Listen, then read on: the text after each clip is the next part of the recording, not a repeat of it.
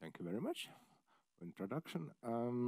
Thank you very much, Stefano. Thank you very much, Anastasia, for the kind invitation in Wien. It is my second period in the Schrödinger Institute, and we met together in the second time. Yeah, and okay. Today I want to present my joint work with Dorothee Knees from University of Kassel and Andreas Schröder from University of Salzburg, and it concerns fully discrete approximation scheme for rate-independent crack evolution. Okay, yeah, of course, the fracture problem is well known for many centuries and continue to attract scientific interest into the complex phenomena which involved and complex nature of this phenomena. And I try to present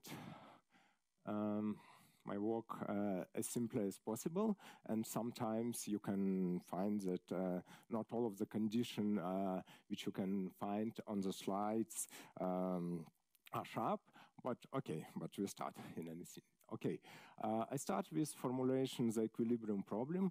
What we consider some specimen or mathematically speaking a bounded domain in R2 which is filled by an elastic material, and we fix to geometry such that it's just a rectangle of length L and height 2, and but in principle it may be some Lipschitz domain such that the crack meets the boundary in order to all of the domain are Lipschitz. Okay, and we consider the crack which lies on the interface. I saw that it's not really interface, but on the axis x1, and the crack is some set which is can be described as a closed interval 0z, and that of course describes the length of this connected interval. And we assume that the crack path is prescribed in advance, and this means that the crack can propagate just from this one point in the right direction.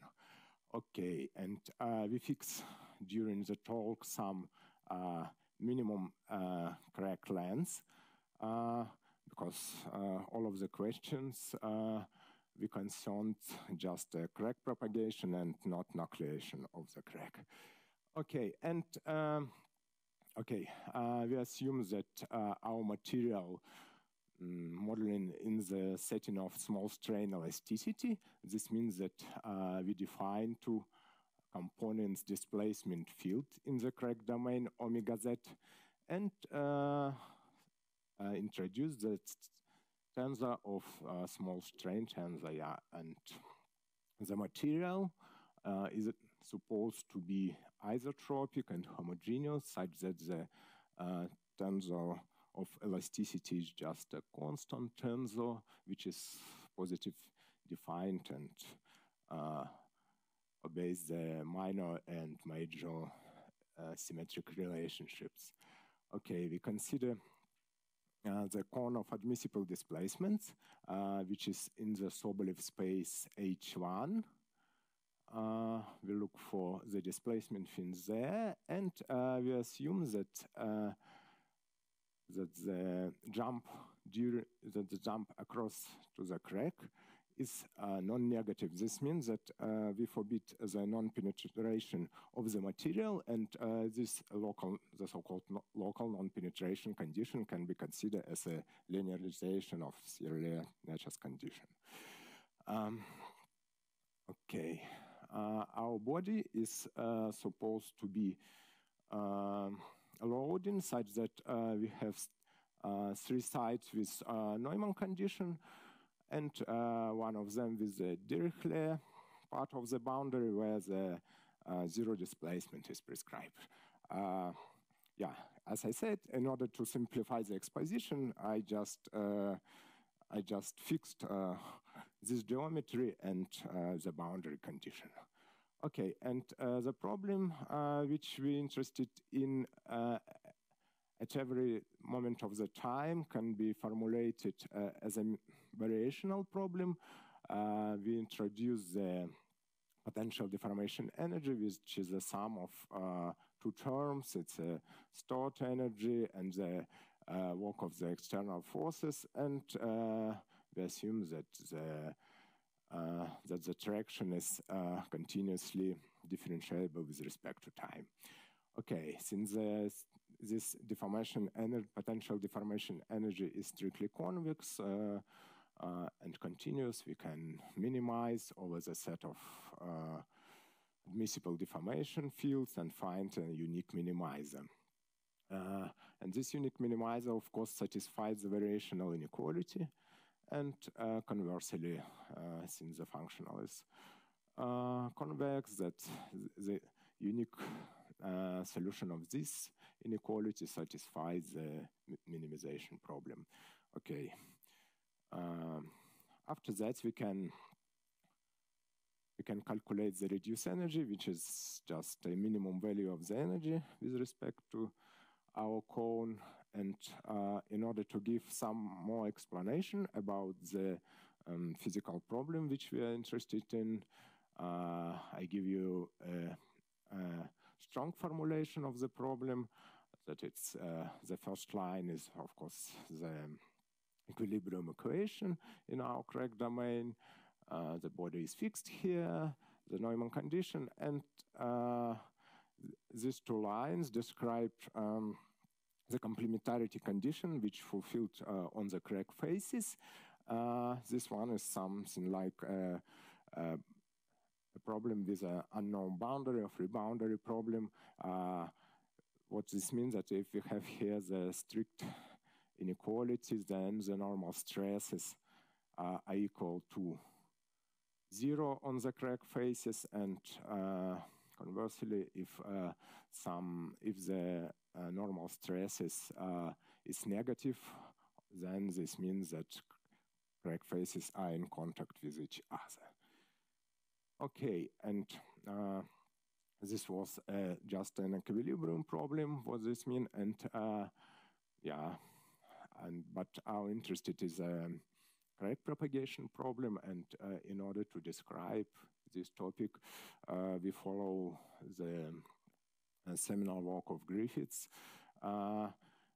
in which he formulated the thermodynamical balance, which describe a brittle crack propagation, and which is, of course, formulated as a competition between two terms. The terms, one of them is a potential energy, which releases during the crack propagation, and another one, the energy which is needed to create a new free surface. And in other words, or more precisely, this criterion can be formulated such that the crack propagates spontaneously only when the energy release rate is greater than or equal to the fracture toughness. We have here two key ingredients of the criterion. One of them is the energy release rate and fracture toughness, and I need to describe what this means. That energy release rate is just the opposite of the right derivative of the reduced energy with respect to the crack prolongation. Of course, this definition doesn't ensure the existence of the energy release rate, but nowadays it's not a problem. Yeah, okay, that of course one can prove that the reduced energy is continuously differentiable with respect to the time and with respect to the position of the crack, and it can be calculated by using Griffith's formula. And here the first term in the integral is the so-called Eshelby tensor. And but it's not just continuously differentiable, and moreover, it's locally Lipschitz continuous on the time with respect to time and with respect to space.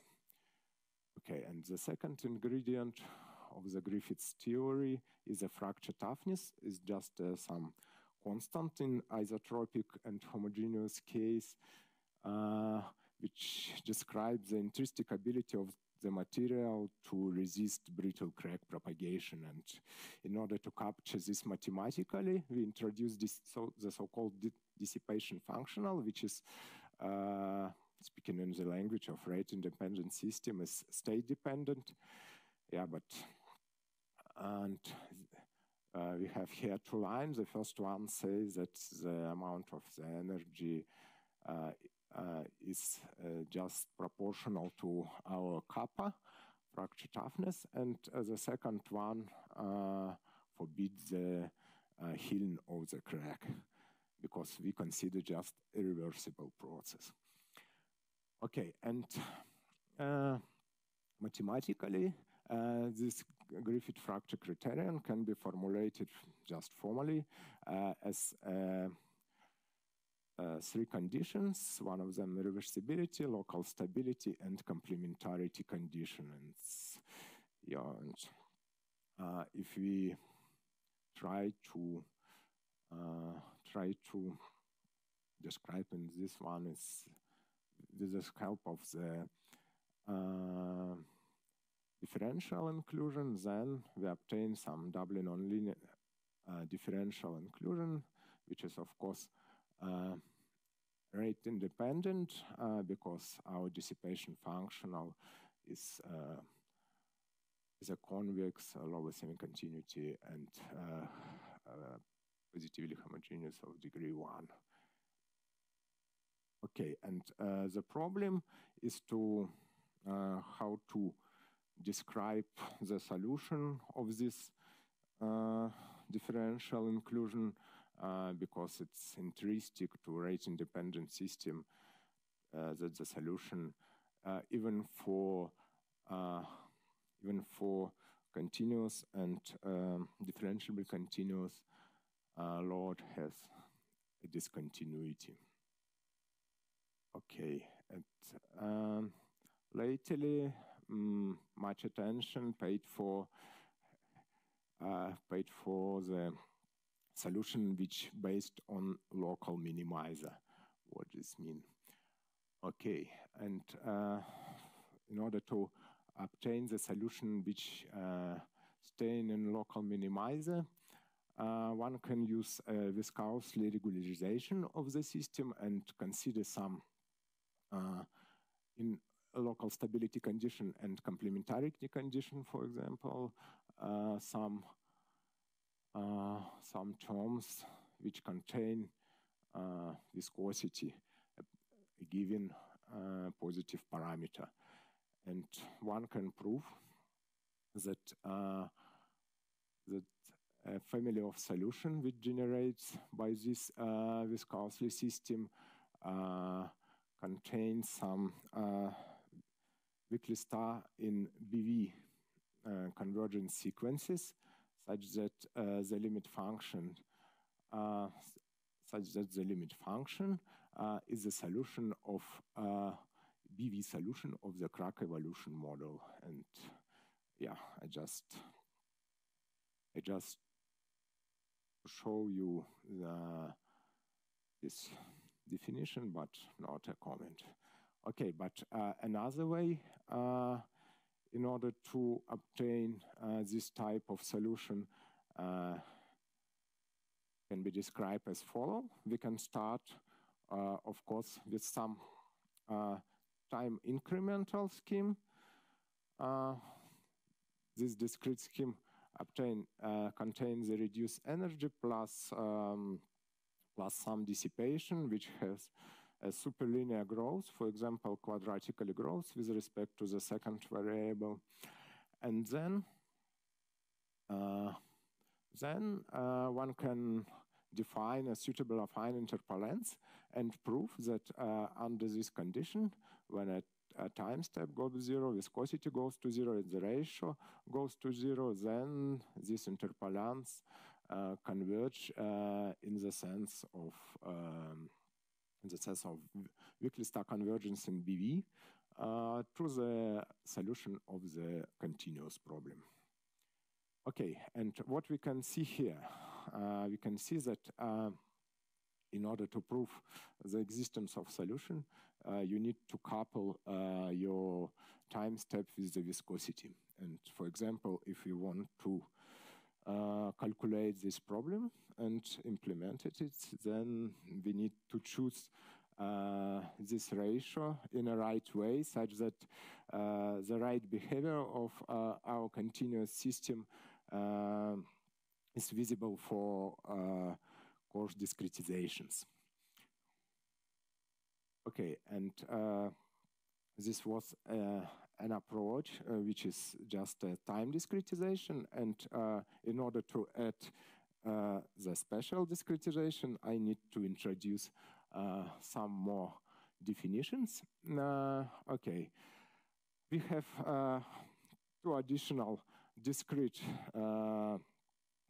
level. One of them is just some family of closed family of closed space of Sobolev space. This means that it's something like finite element discretization for the displacement field, and we can here describe the set of discrete set of admissible displacements, that it's in complete analogy with the continuous case, and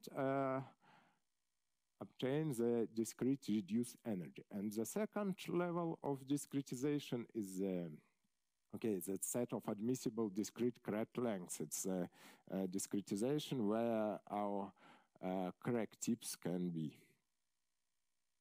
Okay, but in order to prove some about the convergence, we need a compatibility condition between these two discrete levels. And this compatibility condition says that we can approximate locally uniformly, our energy release, continuous energy release rate in the point of where the discrete crack lengths live by using some special different quotients, which is generated by the discrete reduced energy. Okay, and how one can check this condition? The sufficient condition which can be formulated it is follows that of course it's just something like error estimate for finite elements method, and they say that there exist some sequences and two constant such that if you computate the minimizer of the continuous energy at the point where the discrete crack lies, then we can approximate it by using the fully discrete elements with the following rates in the norm of H1 and in the norm of L2. And after that, using the high regularity result in best of spaces, one can prove that our compatibility conditions is satisfied because the right-hand side is in fact it's some combination of the discrete crack lengths and this parameter HN, which is will be a mesh size. And how to guarantee that the right-hand side tends uniformly to 0? Yeah, for example, in our experiment, we're using some bilinear quadrilateral elements, and as these elements just a Lagrangian interpolation, and by using best of regularity, one can prove that this parameter alpha and beta can be chosen such that alpha is 1/2 minus gamma and beta is just alpha plus 1. And then the right-hand side behaves like sigma n plus some combination of the discrete length of the crack plus multiplied by the power of mesh size. And in order to guarantee that this one goes to 0 uniformly, we need to tend to 0 this one and this one terms. Okay, and the fully discrete analog, which was imposed in the work by Dorothee Knees and Andreas Schröder, says that if we replace here the energy by reduced energy and consider instead of the continuous crack propagation space is the space of discrete crack length, then we can obtain, of course, some minimizer and by constructed some suitable affine interpolants, the theorem which guarantees the convergence of this interpolant in the sense of weakly star sequences in BV is as follow. And okay, we can see that what we have. We need that all of the discrete parameter goes to 0. This one is the same condition as in the continuous level, and we have two more conditions. One of them in order to guarantee the compatibility condition, and the condition which involves all of the discrete parameter without mesh size. Okay, and consider the following example, which I describe in all of the detail later. If we apply it to this side and this side of our specimen, the loading, such that here it's some tension, compression, and one more tension part. Then simulating and using and choosing the parameters such that all of the conditions satisfied, one can see that the crack,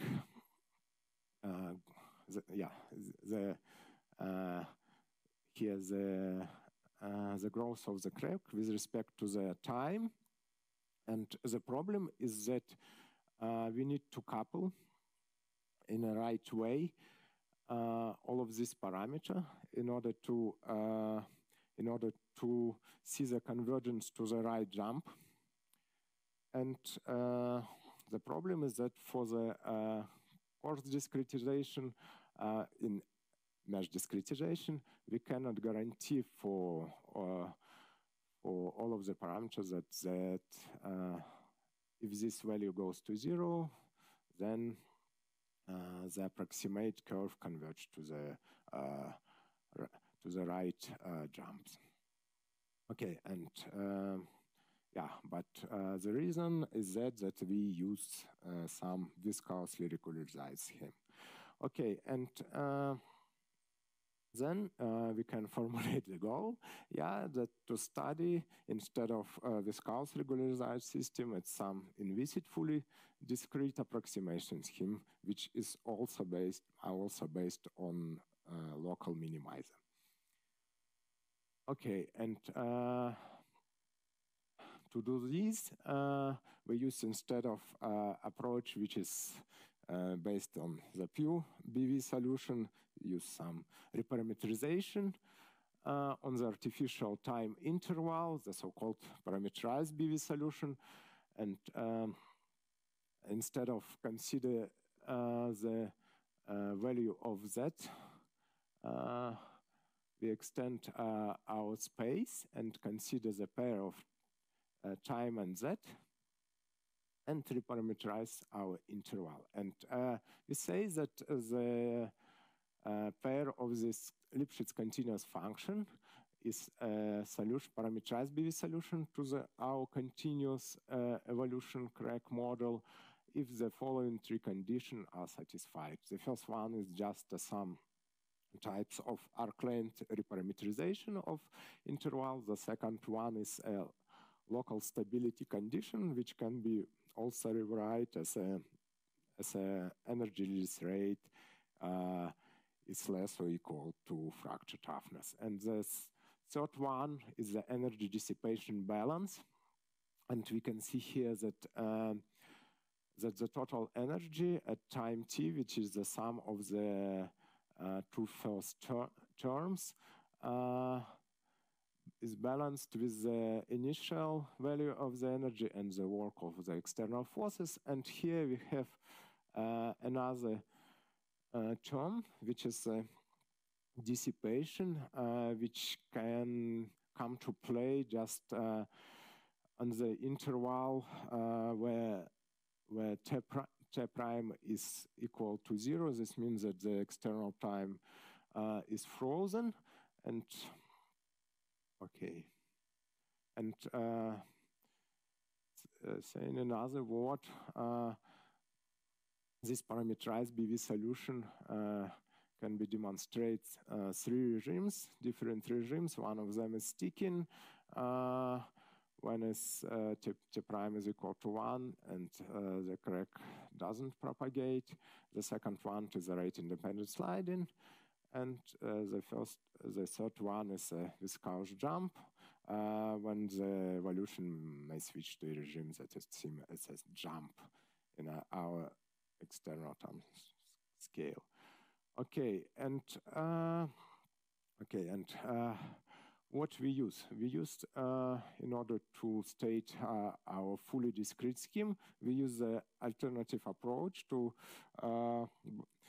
instead of vanishing viscosity, we use original Efendiev and Mielke scheme, which can be formulated as follow. It's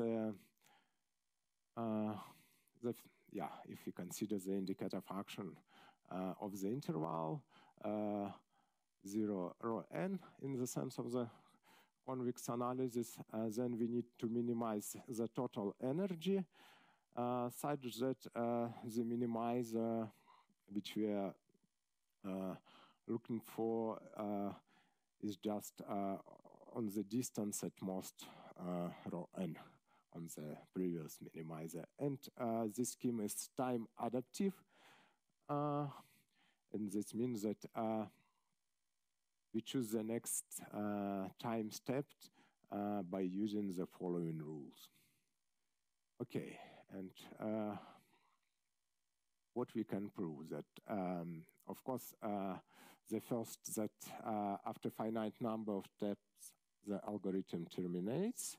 Then we reach the final time t, and by defining the suitable affine interpolants on the data Tn and Zn, Tn and Zn, we can prove the following theorems. Of course, we assume that at first that our compatibility assumption, because it's some separate of the discrete level, and assume that our locality parameter rho n, which says how far our new crack tip from the previous one, we assume that it's proportional to the crack length. That means that we can just find the minimizers, the next minimizers, just in the set of discrete lengths. That suppose that these two parameters goes to 0. This means that crack length, discrete crack length, and locality parameters. Then we can find some weakly convergence in this sense that sequence that with respect to t and z, it's weakly convergence in the Lipschitz function space, and for s is just for the length of reparametrization interval is just a convergence of the real numbers, and the limit pi is parametrized BV solution to the crack evolution model. Moreover, every accumulation point, which is accumulation point in this sense, is parametrized solution to the crack evolution model. And okay, and what we can see here in some specific case, if we just can optimize our crack length by one step, this means that we can just compare the energy in the current state in the next stage.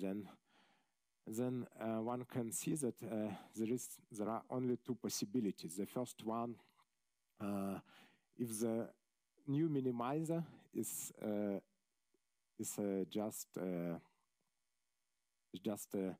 sum of previous minimizer and new correct length, yeah, then correct propagates, yeah, but time is frozen. And another one that if the minimizer is the same as in the current state, then the crack doesn't propagate. This one, this zigzag algorithm is the previous one which engineers use. It's two independently mechanical. One of them is Jörn Mosler from TU Dortmund, and another one is Andreas Schröder from the University of Kassel. Says that it's this algorithm is what engineers really do, but anyone can say why it's work. Okay, and the second one scheme which I want to present you is just some regularized variant of the first one. Here we have some constraint which is non-smooth, and if we try to smoothness this constraint by using, for example, Morrow-Yoshida regularization, then we obtain a new scheme that it's look like the previous one, but with some modification. And you can say to me that, okay, you use some regularization. This means that it's also some viscous regularization, yeah? Okay, but, and the theorem which we can prove here says that, if you choose the parameters such that all of them goes to 0, and additionally, the ratio of the correct length to the Morrow-Yoshida approximation parameter goes to 0, then the result is the same as in the previous theorem. Yeah, and if you consider here instead the case when we have the proportional of the locality parameter and the correct length, as in the previous theorem, then we can say that it's enough only to require that all of the parameters separately tends to 0 and not this ratio. Okay, and some numerical results. It's some pictures which demonstrate the ability of our algorithm to work. Here you can find all of the information about the parameter, and we use plane strain approximation and some engineering constant, which is Young modulus and Poisson ratio instead of the Lamé constant, and consider the monotone with respect to time tractions. And because we neglected the volume forces, our energy can be scaled with a squared with respect to time. And as I said some times ago, that the situation is the following. Here on the interval from 0 to 2, we have tension forces, symmetrical tension forces. After that, some interval from 2 to 4, where the compression forces acted. And the third one is from 4 to 5, where also some tension is applied but with another magnitude. Okay, and the first graphic says that here you can see the dashed line is just the energy, which of course is non-convex. Yeah, and the second curve is energy release rate, which is calculated. And we want to compare our BV solution with a global solution. I didn't concern global energetic solution in my talk, but if we goes to the slide with the viscous regularization system and says that the viscous is equal to 0, then we obtain the global energetic solution.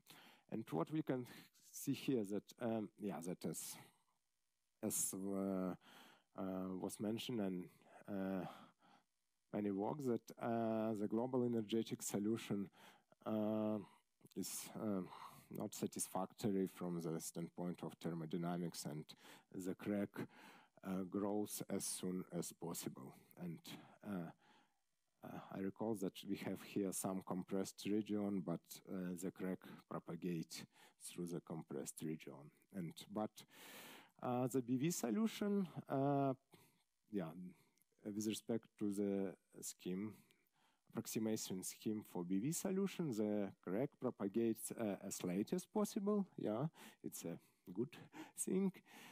And